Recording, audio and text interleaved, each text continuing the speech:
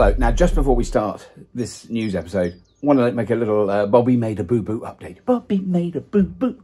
Nothing new there. I state in the last episode, and many people have commented, of course, rightly so, that the Tesla Model 3 doesn't have one pedal driving, which it does. Tesla Model 3s have had one pedal driving since the autumn/fall of 2019. So quite a long time. It came through on an update. This car gets updates all the time. I don't really pay attention to them. I've got it set the way I like to drive it. I've now discovered that something that is not called one pedal driving, no, of course not, as if Tesla could do anything so prosaic as that, it's called hold. So you've now got a stopping mode, which is where you've got three settings: creep, roll, and hold. And if you look under when you set it on hold, which I never had done, so I didn't even know what it meant, it then has a very small writer, which I can't even read with my eyesight, that it minimises range by, it maximises range by putting on maximum regen and all that stuff. And the car will come to a complete halt, even going down a hill. It will come to a halt and hold. When you're going up a hill, you have to do hill starts. I've been trying it out for the last few days. I've had it for over 20 months. I've had it and I didn't even know. So that's the update. I made a boo-boo. I hadn't checked the software updates. From now on, I will do. I just want to say one thing. The intricacies of Tesla's software is a micro-niche topic. If you look at the entire world of electric vehicles, it's still a very niche topic. Very, very few people have either had access to or driven an electric car. And a microscopically small community of people have ever driven or, in fact, own or drive or lease a Tesla. I'm just putting it in perspective. There are literally billions, tens of billions of people who have never even heard of Elon Musk. Not tens of billions, some billions of people who've never heard of Elon Musk or Tesla or anything about it. And so that's not an excuse. I'm not trying to excuse myself. I'm just trying to put it into some sort of context. Anyway, now on with the show. Hello and welcome to an episode of Fully Charged News. Very exciting for me because I'm joined today by the fabulous Jack Scull. Hello. And Jack, I really want to start this off by quickly saying, so that episode we recorded with you in the Tesla Model 3 and myself Lovely in adventure. The Polestar 2, I think it's fair to say that my focus and attention that day wasn't so much on the Polestar as a car. And I've since found out that that was the Polestar 2S, which apparently should have been rear-wheel drive, slightly bigger battery, much longer range. Yeah. And I'm really confused now, because that's what I thought it was going to be. Then I drove it and sort of forgot. I kind of forgot. You were talking about how quick it was, which sort of leads to believe that it was the long-range dual motor. Well, I'm thinking it felt like a four-wheel drive car. Yeah. But you think this is what I'm saying, basically. It's so good to have you on board, because a proper motoring journalist might have spent the time to work that out. But then the other thing we're seeing of Tesla, because this kind of passed me by when it came out. The Tesla, I don't even know how to say it. We don't know how to say it in this country. Plaid. Or Plaid, I don't know, Plaid Model S. It's a Spaceballs joke. I know, I get the joke. Never seen it. Oh, you should see it. Seriously. Yeah, good film? Okay. Dig it out on Netflix or somewhere. Yeah, the launch was this week. Massive event. It's just about the most Tesla thing Tesla-tastic I've ever seen. Through, They're turning into sort of caricatures of themselves, these Tesla press events. Elon rolling up with the leather jacket on and doing all of this. Yeah. But I mean, it is remarkable what that car is. You know, obviously we're not going to see it here for a long time. But the fact that they've managed to push that technology to that extreme level is extraordinary. Because I can't even remember what the stats are. Is it? It's over 1,000 horsepower. 200 miles an hour, 0 to 60 in less than 2 seconds. It's less than 2 seconds. It's horrific. Astonishing. As a feat of engineering, mind-blowing. And I kind of get Elon's point of, well, we're doing it just to prove that electric is the best. Yeah. But have you driven a performance Model S? Yeah. Have you gone quickly in a performance Model S? Do you remember thinking, this needs to be a bit quicker? I'm stationary on a very straight road. Oh! Ah! I can't do it. Hell. Oh! Oh! Oh no! I remember actually feeling unwell. Yes, I did. I nearly threw up. Me too. Yeah. I definitely didn't want it to be any quicker. No. Can we drive it much slower? I think the long range is the sweet spot of both the Model 3 and Model S, because the performance is just violent. Yeah, so it is. While I admire it and I'm glad it exists, I don't much want one. No. Because I mean, I'm intrigued to have a go with the yoke steering thing. But I mean, because you've seen videos now of people trying to cope with it. I think it's going to be a disaster, but I love the idea of having that absolute clear vision. That I love. You know, there's nothing in the way of it when you're doing that, but then, you know. And it looks incredibly cool. Yeah. I was so sure that it wasn't going to make it to production. I was so sure this was one of those Tesla marketing ploys that everyone gets really excited about and then it disappears before we make it to production. But it's on the car, it's on the Plaid. And there's videos, think about the half steering wheels on a Formula One car, fantastic. Because you've got a very quick steering rack. Because presumably on a Formula One car, that is full lock one way, that's full lock the other way. Exactly. But this isn't then. So you would have to do and that's what, so you're seeing videos of people doing, and then you know when you just release the wheel and let it slide through your hands? It's sort of, yes. Oh, that could be really bad. Doesn't look especially practical, but it looks cool. Let's leave Tesla. Enough. Flying ferries. This caught my eye. Okay. Simply because many decades ago on a little watch TV show called Scrap Heap Challenge, we tried to do a ground effect plane because the Russians did it. So I did a lot of research into ground effect plane. So this is really a boat that flies like that far off the water. So it doesn't go up high. It hasn't got the wingspan. It's got a very small wingspan. But it's a very low energy way of moving very fast over water. It wouldn't work over land. So when you see a goose flying, it's flown from Canada to somewhere, and then as it comes into land, it can skim just above the water for a long time. Minimal energy. And what is happening is that it builds up the air pressure between its wings and the water. There's a specific, and that's called I don't know why, it should be called lake effect. Because it is basically water. So the idea is there will be a ferry that flies from the UK to the French coast at, quite fast, 250 miles an hour. So really quick crossing. No rocking with sea. They're in what, 90 seconds? Yeah. I mean, it's like a few minutes to go across the thing. And can carry a lot of passengers. Electric, sort of a boat underneath. So it's sort of a cross between a boat and a plane. That's the idea.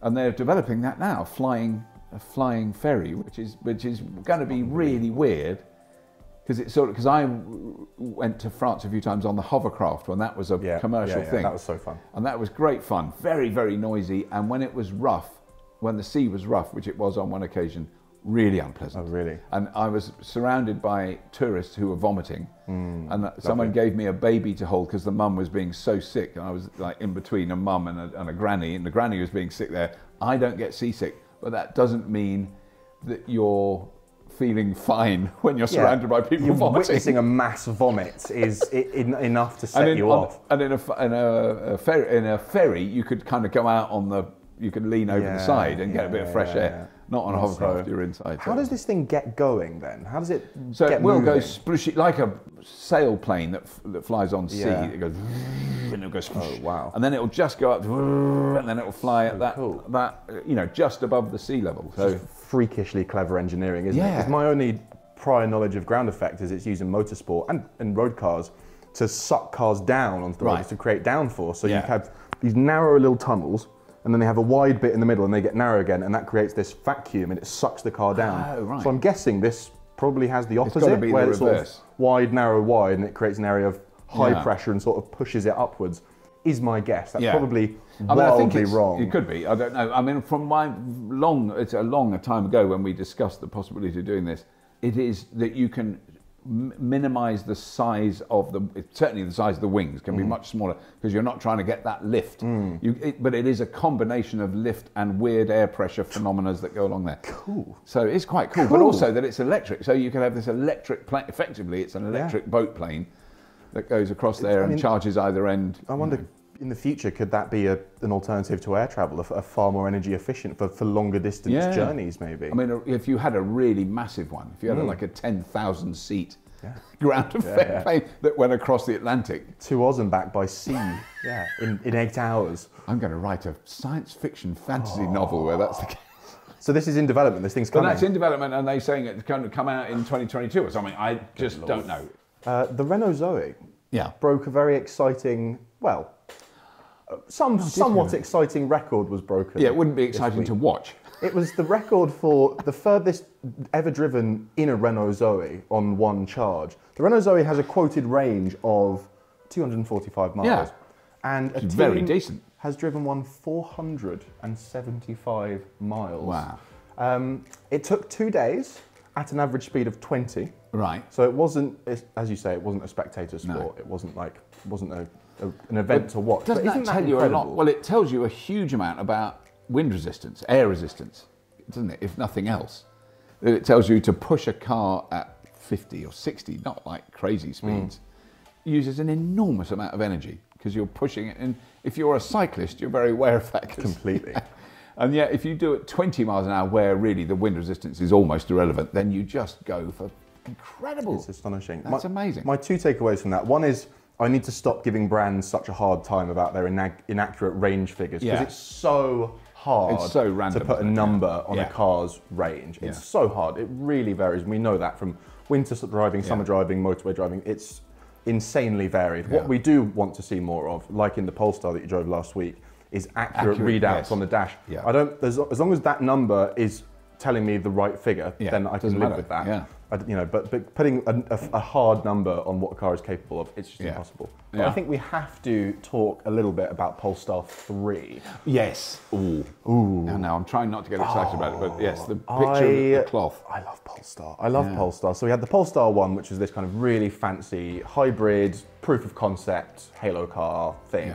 Then we had the Polestar 2, which we spent some time with recently. Gorgeous SUV, saloon, crossover, just looks the business, great to drive, a very real Model 3 competitor. And now we're hearing whispers, in fact we're confirmed that the Polestar 3 will soon be unveiled. It's a big SUV. Of course. It's going to use, of course it's an SUV, naturally, what else would it be? It's going to use Volvo's new bespoke EV architecture. Right. And it's going to be built in America instead of China, which is interesting. I think that's a very deliberate effort to capture the imagination of the American market and get them into it. Would that factory have been, would it be a Volvo factory in America? I mean, I think Volvo do manufacture cars. I think they have one there already, and that's where it'll be built, in Tennessee or something like that. But the only thing about that is, I remember quite recently, when Tesla started building Model 3s in China instead of the USA, the build quality just seemed to get a bit better, mysteriously, overnight. So I'm wondering if the Polestar 3 is going to feel a bit panel gappy compared to the 2, which was built really meticulously in China. Because it's whatever else you can be rude about the Polestar until you're blue in the face, but you can't say it's not well built. The quality is so undeniable. Good. It's so good. Yeah, and I mean, I would say it's the combination. It's the skill of what were Volvo engineers and the designers who came up with the concept of it in Sweden. That's where the styling, the engineering was developed in Sweden, but it was built in China. It's that combination has been proven to be extremely good. I am being facetious before people write mean comments on this video. I'm sure the build quality of the American-built Polestar 3 will be just perfect. I like a looser style in my bodywork. If you can't get your hand in the gap between the bonnet and the door, then where's the fun? Where's the fun? The other thing I think, which is, so there's 2 stories, but the one I just love, this is another short one, the Ford F-150. They've had 100,000 orders for it. Yeah. And no one's driven it yet. I don't think we in Europe quite appreciate the significance of that vehicle in the US. I think it's like a Golf. It's like a hatchback. It's completely. 10 years ago. Completely. So, that was the car that most people had. It is written into the code of America. Yeah. I think Clarkson had a great fact about if you line up all the F-150s that have been sold, nose to tail, you can go round the equator twice. Wow. They are just ubiquitous over there, and it's been received incredibly well. I wasn't sure that it would, but they seem to have really taken to it. It's got the biggest frunk I ever did see. Have you seen that frunk? Amazing. My goodness. Yeah, I had a bedroom smaller than that. They love their trucks. The F-150 and the Chevy Silverado are the big ones, and they're doing that electric as well, the Silverado. Are they? That's coming too. Right. It's interesting, isn't it? Because there are no electric pickups, and a year from now there'll be loads. Rivian, F-150, Cybertruck maybe one day, and the Bollinger. Have you seen the Bollinger? Yeah, the Bollinger. That's really cool. Because that was one of those ones where we were at the LA Motor Show. I don't even know what we were doing there, so years ago, and I hadn't seen or heard anything about the Bollinger, and I literally came around the corner and went, what's that? That's a Land Rover. Why is that? Oh my God, it's not a Land Rover because it's much bigger than a Defender. And then we spent a long time talking to the guy and we did an episode about it. But it's when you haven't heard, Normally, by the time you and I see a car, we've read the report, we've seen the thing, we've had absolutely. Had the teasers, had the emails about it. Do you want to, you know? This was like out of the blue, that thing. But that said, there aren't people driving around in Bollingers yet. I don't know where they are or how far they've gone. I wonder if we might get some comments about that. Yeah, Bollinger, drop us a line. Give us if you're driving one and they've sold 100,000. Exactly. I just missed that fact. I've got to talk about this though. The vertical aerospace. We've got to. I'm so keen to get to come and see a vertical aerospace. So they are a vertical takeoff and landing taxi design, and there's a load of these coming. One of them is going to work. Yeah, I don't know which one. It's like a drone that you sit in and it takes you places. Yeah, but they've had 1,000 orders. This is from people like Virgin. Good Airways. You know, so I mean, you know, all these things. You've got to have a massive press filter on stories like that. Really, it's like a reverse osmosis. You've got to be able to get a few drips of reality through because it's so hard to know what is PR spin and what is real. But clearly, someone is going to start making a vertical takeoff and landing small capacity flying electric machine that can move 4 or 6 people. But the frightening thing is these things don't have pilots. You don't want to waste space with a pilot. Would you get one of those? I want us to review it. I'd quite like you to go in it first. Brilliant. Yeah, the heaviest member of the fully charged team. Fantastic. Yeah, oh god, you'd have to really trust the software. Yeah, but I think you are trusting software to, you know, when you think of autopilot, yeah, whatever, you can turn it off and start steering, but this has got this is nothing. Yeah, there's nothing to grab onto and take over if push comes to shove. Not that I'd be able to do any better with a joystick, I'm sure. No. Yeah, I mean, it's incredible. It's astonishing. Like you say, there's so many cool, game-changing new modes of transport appearing. Yeah. You have to sort of manage your expectations and not get too excited about too many things because you just don't know until it's in front of me. Yeah. Who knows which one is going to be the next Nikola Motors that just turns out to be a pyramid scheme and which one is actually going to be totally game-changing. Yeah. But yeah, I think we will see unmanned drone taxis. Yes. I think we should stop there, Jack. I'm out of stories. I think we should stop there and have a little bit of lunch. Oh, yeah. You mentioned quiche, I believe. There's a little bit of homemade quiche, which uses eggs from my own chickens. Oh, the quiche of Robert Llewellyn's very chickens. Wow, this is a privilege. Anyway, you won't be able to join us for lunch on this particular occasion, but it's been very lovely having you along to listen to Jack and I waffle on. That's it really. I suppose we should do all those subscribey things. Yes, absolutely. Because you know about YouTube and subscribing. Unfortunately, you do have to say things like, please make sure to like and subscribe. Let us know what you think of the topics that we've discussed in today's video. A yoke steering wheel on a Tesla Model S. I like idiotic or genius? Idiotic, I think. And a pilotless flying drone that you just sit in the back of and hope you're... Yeah, would you get in one? Would you? That's got to be enough things for today, I think. That is. Please make sure to like and subscribe. And if you have been, thank you for watching. Don't forget our great EV giveaway. Subscribe and enter for the chance to win one of several electrifying prizes, including one of 4 electric cars.